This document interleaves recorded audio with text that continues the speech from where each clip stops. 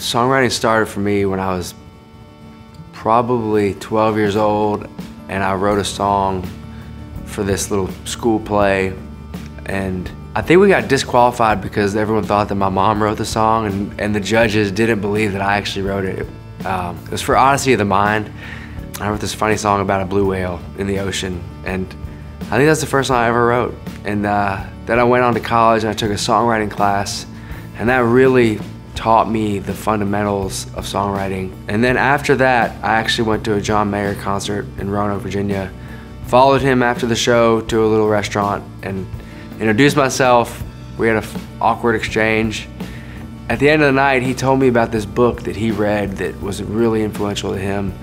It was literally just called Writing Better Lyrics. And I remember reading that book and just learning so much and falling in love with how important the lyric and the story is. Because before that, I didn't really care. I was more into rock music, and where I didn't really listen to the lyrics and know. And that kind of turned me to country music. And that's when I fell in love with writing country songs. So we wrote Strip It Down out at Luke's farm.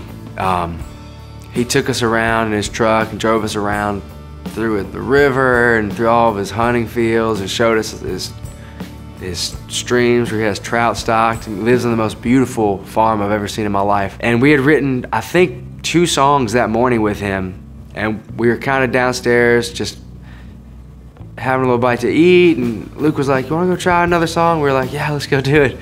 And so we went up and Luke grabbed his guitar, and he literally just started, strumming these chords, and then he started going, "Let it fade to black, let me run my fingers down your back."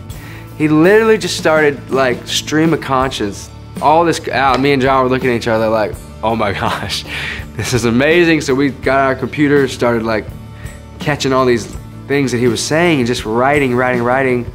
And about 25 minutes into this, Luke was kind of like, "All right, y'all, you want to get back together on this one?" And me and John looked at each other, we're like, sure, because we knew this was the one. And so at that point, we had literally all of this material, and pretty much Luke just wrote the whole song in just bits. And we went back and pieced it all together, and it became Strip It Down.